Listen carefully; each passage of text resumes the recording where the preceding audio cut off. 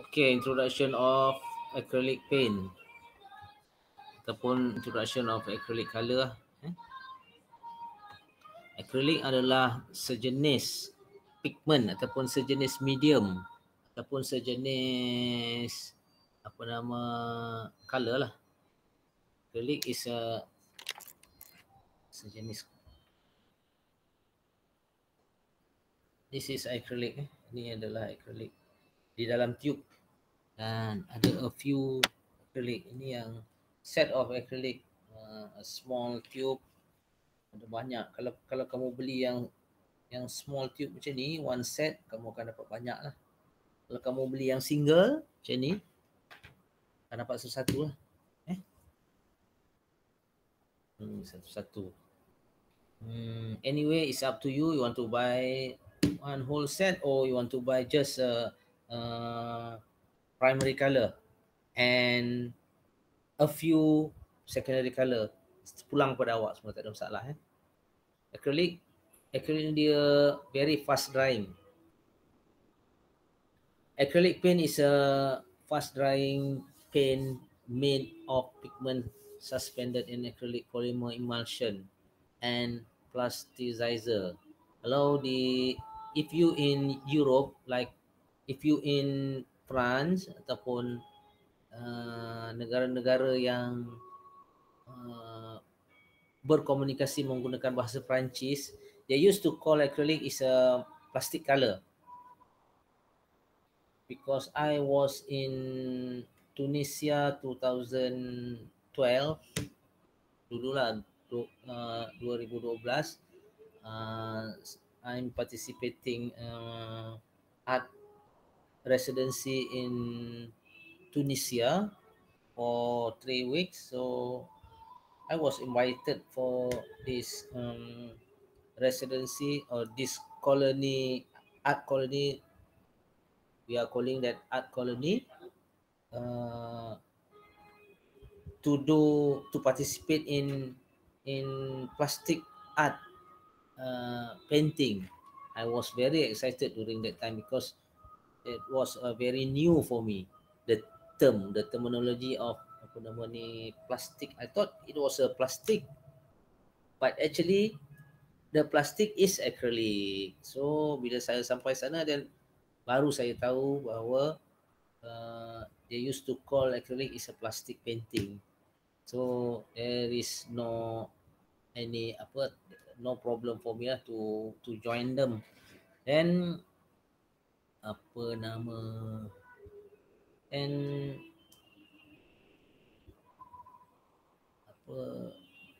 acrylic is a pigment, dan kita boleh buat berbagai-bagai teknik menggunakan pigment acrylic ni. Acrylic paint water soluble but become water resistant when it dry. Once it dry, it's dry forever, permanently, depending on how much the paint is diluted with water or modified with acrylic gel medium. If you want to paint with acrylic and want to make it slow dry, so you have to put the medium called acrylic medium. Medium tu nama dia acrylic medium ataupun acrylic gel. Acrylic gel ni you have to mix with color to make less lambat kering. Sometimes kita nak sapu sesuatu tu, kita perlukan little bit time kan, untuk supaya dia lambat kering, untuk kita mix dengan color yang lain. Sebab method dia adalah mixing color. Sama ada modified ataupun mixing with acrylic gel medium or modeling paste.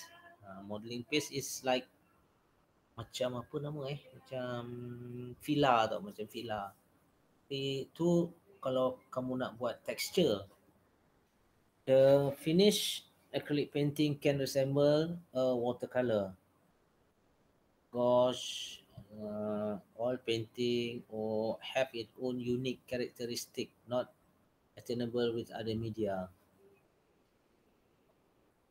You can modify the appearance, hardness, flexibility, texture, and other characteristic of the paint surface by using acrylic medium or simply by adding water. Acrylic have the ability to bond to many different surfaces. The medium can be used modify their binding characteristic. Acrylic can be used on paper, on canvas, and a range of other material. Any material you can use. You can paint using acrylic. In these cases, it is recommended that the surface first to be sealed with an appropriate sealer. So if you use a different media, like if you use different media like wood or boxes or box and any other lah, any other medium yang lain, you the most important is to put a sealer or gesso, uh, coating lah, kena to put some coat like apa nama ni, emulsion pun boleh. Emulsion, but emulsion actually if you sapu dekat canvas is not recommended, because emulsion ni kadang-kadang when you roll the canvas after you paint, dia akan crack tau, dia akan crack. So in order to not to be apa nama ni, canvas to crack, the best medium is sealer. Sealer ni dia macam undercoat. Kalau kita nak cat rumah, kita akan letak sealer dulu kan. Then after sealer, mostly sealer is a white color. Mostly when you put after you put a sealer, when it dry, then only you can sapu dengan any other color yang lain lah. Kalau apa yang kamu suka, boleh sapu di atas sealer tu, sebab kamu akan dapat color yang actual. Otherwise kalau ni saya bagi contoh, kalau dinding otherwise kalau kamu tidak letak sealer ataupun tidak letak coating pada wall tu, bila kamu paint nanti color dia tak tu tahu, sebab color dia akan absorb ke dalam wall tu, dalam batu tu ataupun dinding tu lah.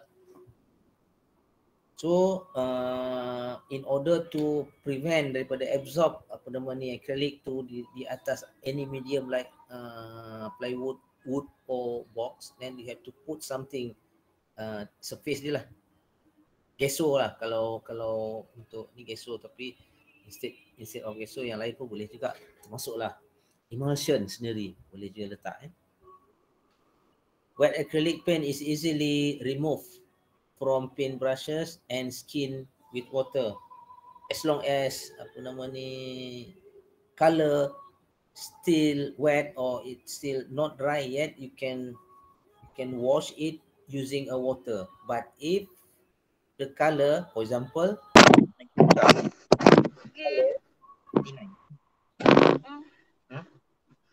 kejap boleh? Kelas. Kejap je lah. Tunggu je kat dalam kereta. Aku buat je kelas kat dalam kereta. Asal panas sangat dek? Tak ada mati rekod.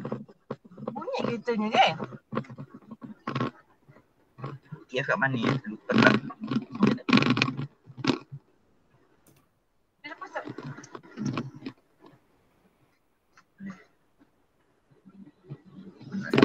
Sambung.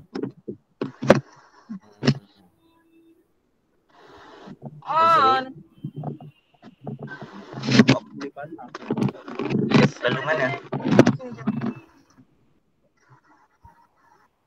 Cik ayam.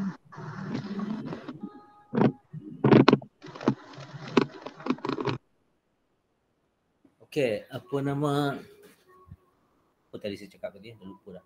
Okay, if this color, if acrylic color kena kamu punya baju ataupun kena any ada tempat lain lah, kena baju ke, kena apa ke, as long as the color is still wet, then you can wash it with water easily. If the color completely dry, for example, apa nama ni, you paint on the morning and lupa nak basuh until evening, then the color memang betul-betul kering di atas baju kamu, memang susah nak cuci lah. Memang dia akan permanently di atas baju atau seluar kamu. That's why kalau menggunakan acrylic, lebih bagus guna pakai apron lah kot. Biasanya orang pakai apron lah. Biasanya kalau kamu tengok kat mana-mana kelas kan, kat mana-mana painting kelas yang biasanya gunakan acrylic ataupun yang ni ada color, they used to wear apron. Kalau artis biasanya dia tak peduli color kena baju ke, kena seluar ke, because yang itu adalah pakaian dia waktu dia bekerja. Itu tak ada masalah lah yang itu Okay, painting may be thin and mixed with water to do wash technique like watercolor paint. But unlike watercolor, the technique is not rehydratable once dry. For this reason, acrylic do not lend themselves to the color lifting technique of gum Arabic or base watercolor paint. Instead, the paint is applied in layer, sometimes diluting with water to allow layer underneath to partially show through. Using an acrylic medium gives the paint more of a rich and glossy appearance, whereas using water make the paint look more like watercolor and have a matte finish. Macam yang saya explain last week like I told you last week or last few week, acrylic can use to make like watercolor painting. As long as if you want to paint like watercolor technique, then you have to put more water. You have to put more water, but it's not like watercolor. Dia lebih kepada macam Chinese ink. When the color dry, you can't wash the color anymore, kan? So you can put or you boleh apa nama ni, touch up color tu. That's why acrylic, the technique adalah touch up. Maknanya we are starting from, usually I'm start with dark color first and slowly make it light. And boleh juga kamu buat from light and into the dark and come back again, light again. Maknanya from light to the dark using the technique is like gouache technique kan, teknik gouache ataupun teknik watercolor pun boleh juga, ataupun teknik watercolor. Dan cumanya kalau watercolor ataupun poster color ataupun gouache, when you of course you will start from light color and slowly make it dark, and it's very difficult for you to apa nama ni, to make it the certain area light, terang. Sebab bila kamu sapu color tu dia akan walaupun dia kering, tapi bila kita letak air, dia akan, color tu akan keluar balik. Maknanya it make like slightly difficult to separate the color. Itu perkataan yang betul, separate the color. Kalau acrylic, because dia fast dry, that's why we always take advantage from the fast dry tu, acrylic ni. Bila dia kering, senang kita nak top up any color di atas color yang di bawah tu. Faham Bila color yang di bawah tu dah kering, contohnya color tu dark color like blue, like like black color ke apa ke kan, then when you put white dekat atas color tu, dia memang white lah. Berbeza dengan gouache ataupun poster color. Kalau di bawah dia tu, color, first color that you paint is, let's say, dark color ataupun black color. When you put light color like yellow or you put white color to, your intention is to make it lighting kan. But when you put white on top of apa nama ni dark color, dia akan mix. The color dark, the color dark below plus white color yang kamu campur tu, dia automatically dia akan mix, dan bila dia mix, you cannot get completely white. Apa yang kamu dapat mungkin grey color, macam tu lah. Itu yang apa, yang membezakan, the differentiate of acrylic and any other color. Yang itulah. In fact, oil pun sama juga. Oil tu adalah sejenis color yang memang dibuat lambat kering. Memang oil design for itulah. Oil kan, kamu pun tahu kan, memang kalau tu dia ambil masa, kalau kita dapin dia ambil masa berhari-hari untuk kering. Unless kita ada oil lain pula kan, kita akan, they have any other apa nama ni supporting medium to make oil to make oil color fast dry.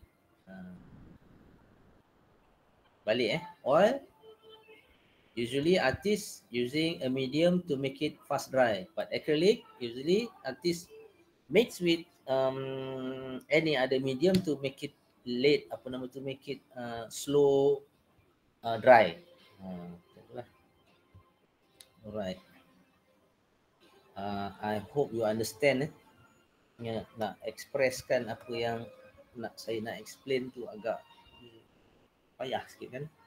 Painting, okay. Acrylic will give you a great flexibility. Thin transparent, acrylic ni is a transparent color medium lah. Thin transparent washes like watercolor enable to build up multiple layer of color and thick impasto sword, creating texture and movement. If you want to use, if you want to paint like, like oil, then you have to apa nama ni, put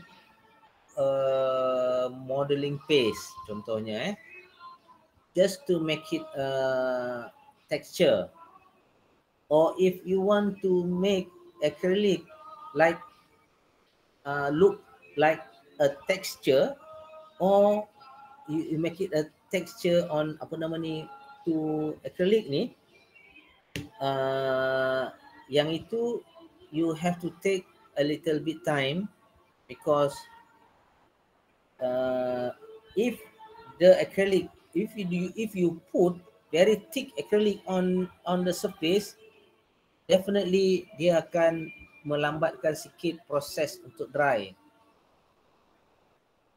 If you need the texture, then you have to be patient.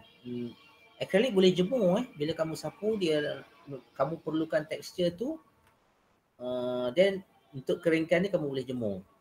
Tapi kamu menggunakan a lot of pigment ni lah, agaknya rugi sikit menggunakan banyak color kan. So untuk jimat, to save your cost or to save your acrylic color, just put like filler or plaster of Paris or modeling paste on the canvas first, on the paper first. When it's dry, then you just put a little ataupun a very thin color on top of canvas tu, it's enough for you to get a texture. For example, like this. Kan? Kamu tengok ni This is a texture. If you look like apa nama ni side view, this is a texture. I put apa nama ni, I put the texture first. I'm using apa nama ni fila yang orang buat rumah kan. Okay, this is one more thing. Kita tengok ni file texture. This is called texture too. To get a texture with acrylic, you have to put a lot of color here. So if you put a lot of color, maybe if this small size not enough for you to get this texture. So to you know to apa nama ni? To make it safer, just put apa? Any medium. Like modeling paste, okay, modeling paste, and boleh juga letak pasir tau, pasir mix dengan glue dan sapu dekat sini, pasir, sand dekat apa beach boleh. Bagi contoh.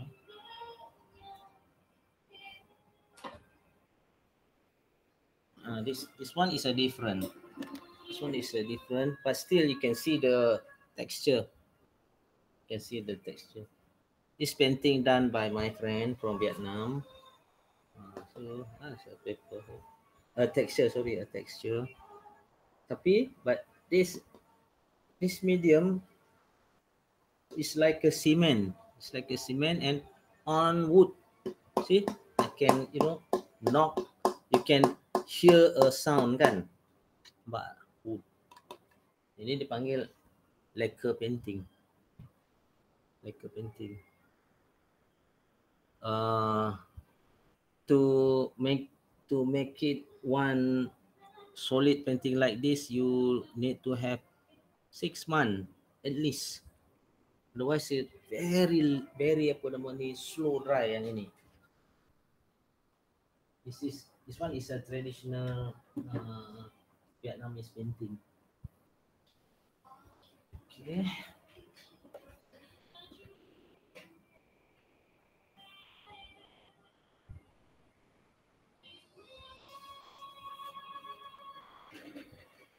Most important things to remember when you paint with acrylic is to clean your brushes regularly. Meaning you must have a water container like this. After you paint, you have to wash your brush immediately. Kalau nak jaga brush lah you have to clean your brushes regularly and keep the actual bristle moist. This is because acrylic dry so quickly. They can easily ruin your brushes, and if they dry hard onto your bristle, it's very difficult to get off. Using acrylic is the simplest way to learn how to paint successfully. Alright, saya rasa for the lectures untuk apa nama ni, introduction of acrylic is dah habis. Ada soalan tak? Do you have any other question before I start? Apa berus pakai flat brush ke ataupun round? Round bagus. Apa nama ni, flat, biasanya flat lah, flat brush. Tapi sometimes round brush tu kena ada juga untuk kamu buat detail, bahagian-bahagian yang detail kan, ataupun small part kena ada round brush juga. Tapi round brush ni dia mudah rosak tau. Ni flat brush round brush ni dia mudah rosak kalau kamu lambat basuh. That's why you have to wash it regularly after you use any color, or if you want to change to other colors, just wash the brush. Lepas wash, lap. Dan good if you can use for apa namanya separate brushes lah. For acrylic is different brush, and for watercolor is different brush. Tapi kalau kamu boleh jaga dengan bersih, boleh je guna watercolor balik semula. Menggunakan round brush ni. Biasanya round brush adalah untuk acrylic.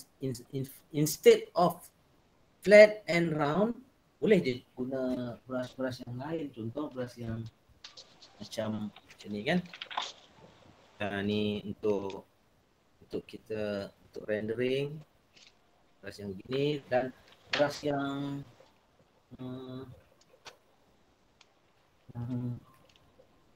macam ni. Ada a few kind of brushes, brush yang berbeza kan. Lain, ini lain. Okay. Okay. Alright. Ada soalan lagi tak?